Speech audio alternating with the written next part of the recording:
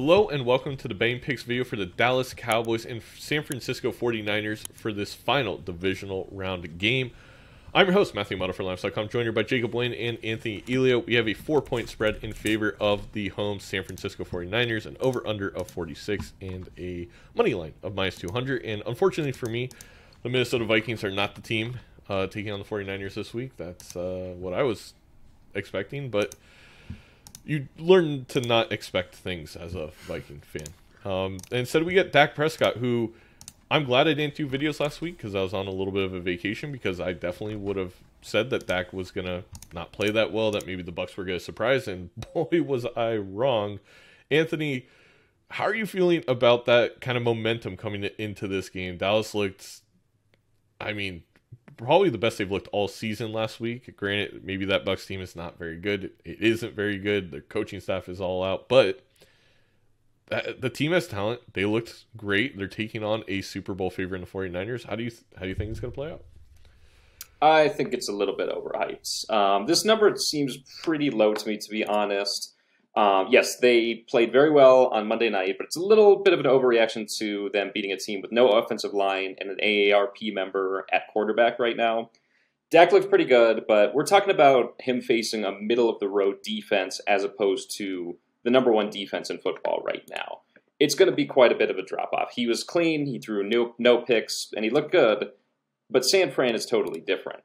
And also on offense, I think that San Fran is in a good place to outpace them. You know, Brock Purdy has been playing great football. And it's weird that no reporters so far are bringing up that he was the last pick in the draft. It's a little bit strange to me. But he's been fantastic. He's outshone every single other rookie quarterback. He's thrown for at least 2 scores in every start so far. And I think he's only gone under a QBR of 100 so far. They've been my Super Bowl pick since the beginning of the year. And frankly, they've looked better with Purdy than with Lance or Garoppolo down the stretch. I'm totally fine with laying the 4. I'm actually kind of shocked this didn't start climbing up already. I like it. I really like it. By the way, Anthony, as someone from the Bay Area, people hate when you say San Fran, but feel free to keep saying it because I don't really care what other people think. SF, the Bay, do they prefer that? People here prefer the city, but obviously as a national broadcast on YouTube, I don't think people will necessarily agree with just calling it the city. San Francisco, the 49ers, it's weird. Anthony's, I came into this game a little timid, but you kind of got me riled up. I kind of want to just go place 3 units on the 49ers now. Jacob, are you going to talk me down back to earth, or how are you feeling about the game? Yeah, I'm on the other side. I like the Cowboys here getting the points for a few reasons, but I'm going to start with this. And the 49ers have faced 2 teams with a positive point differential this season. The Chiefs, who are plus 127, and the Seahawks, who are plus 6. They played the Seahawks twice. Every other team they played this year finished with a negative point differential. Cowboys had a point differential of 125 in the regular season. In this run, this 11-game win streak that the Niners have had, which has been very impressive, they really haven't faced any talented quarterbacks. Well, not any, but they haven't faced a gauntlet of talented quarterbacks. They faced Matthew Stafford, Justin Herbert, who was without a couple of players on the offensive line and the receiving core, Colt McCoy, Andy Dalton, Tom Brady, Geno Smith twice, Taylor Heineke, Jarrett Stidham, and David Blau. The average of those quarterbacks, 23rd in EPA plus CPOE. And if you take away turnovers, which obviously turnovers have been a part of the story for Dak Prescott this year, he's 4th in EPA plus CPOE. And honestly, I think I was clouded by the last couple of weeks for the Cowboys here, where they looked pretty rough to close the season. But honestly, I think that created value on them against the Bucs, and I bet on the Bucs in that matchup, and I was dead wrong. But I don't think it was just the Bucs being bad. I think the Cowboys were incredibly well prepared and played very well in that, and their defense really showed up. This is going to be the best defense that Brock Purdy has faced. The average defense that he's faced in his 7 starts is 20th in DVOE and 20th in EPA. He's faced one defense that's top 10 in either of those metrics, and it was Washington.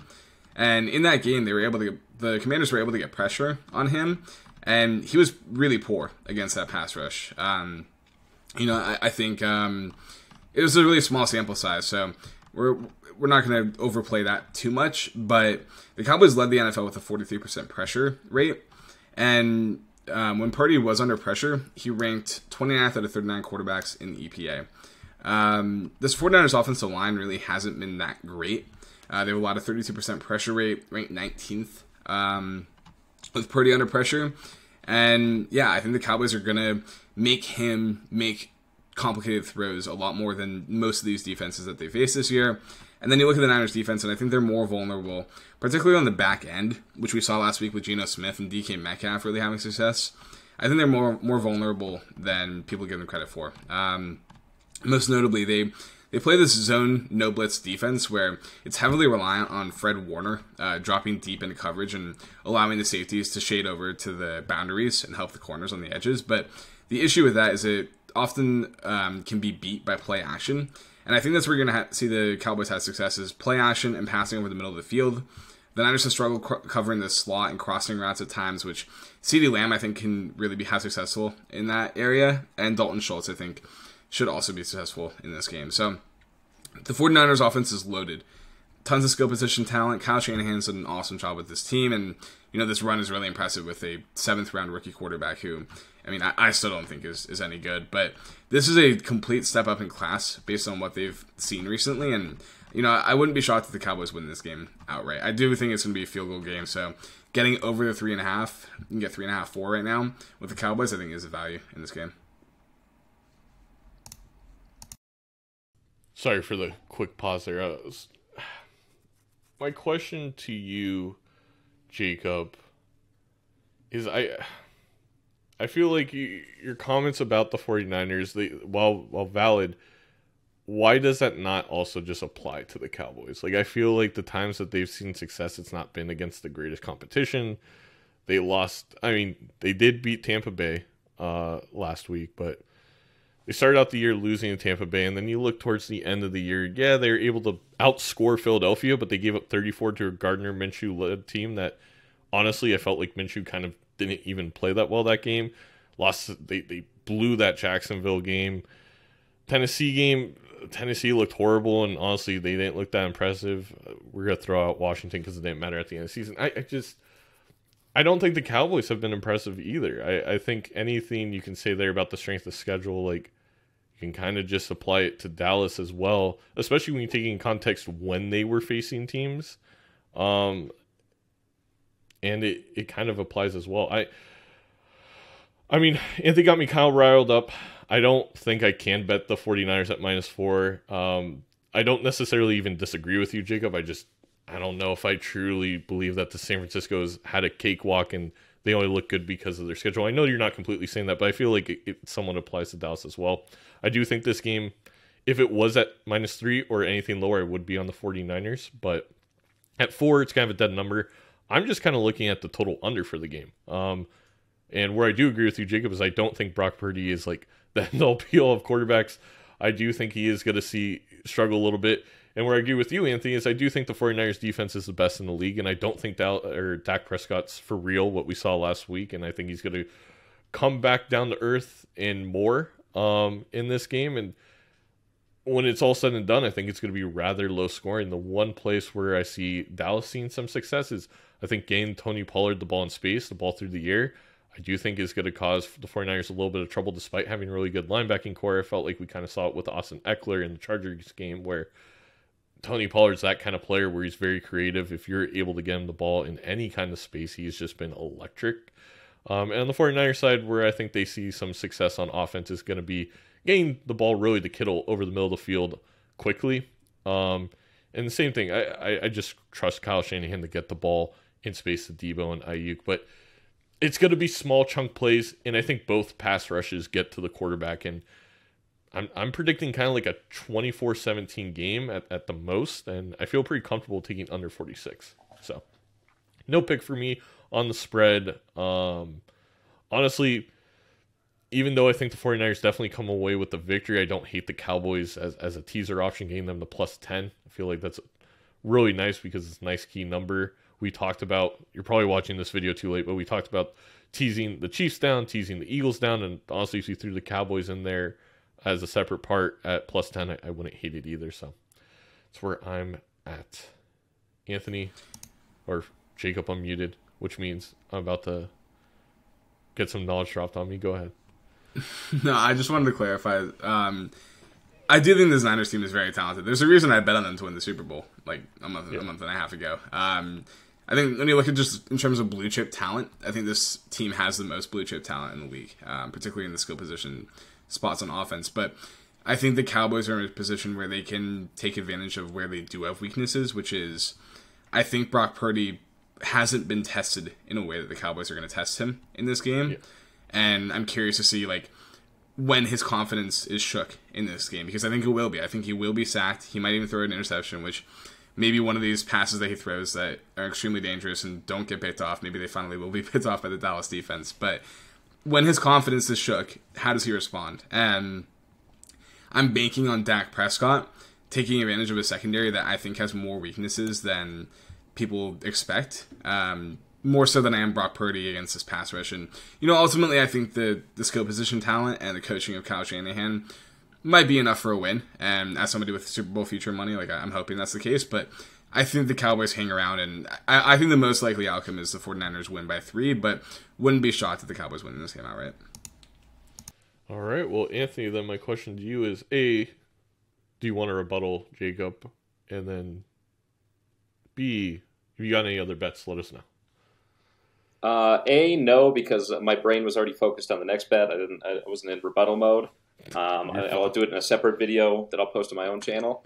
But B, my other bet that I'm liking, I am liking San Fran or the city to go over 24.5 points in this game. As you mentioned earlier, Dallas has had some rough games down the stretch. I actually think they're a pretty overrated defense heading into the playoffs. They've allowed over 24.5 points to the Jaguars, the Chicago Bears with Justin Fields in, the Eagles with Gardner Minshew in, and the Commanders with Sam Howell in. I know that last one was a little bit more meaningless than the rest of them, but it still goes to show that they are, not this brick wall defense that, they were a little bit earlier in the season. And the 49ers, on the other hand, have really gotten into a groove, averaging 38 points over these last 4 games. There's a lot of momentum, and they do have a little bit of extra rest over Dallas heading into here. A lot of bettors are kind of, going more towards the under or fading San Fran because they think Purdy is just like due. Not so much in the way that like Jacob was talking that, if he is, faced with a tough situation, how is he going to like respond? But some bettors seem to think that he's just due for a bad game. I'm not going to bet against it until I see it. I'm liking over 24.5 in this one. All right, so Anthony and I somewhat going head-to-head on this one as I have the total under at 46, but there is a world where we both can make money off our bets, but that would mean that the 49ers are definitely probably covering. It's a beautiful world, Matt.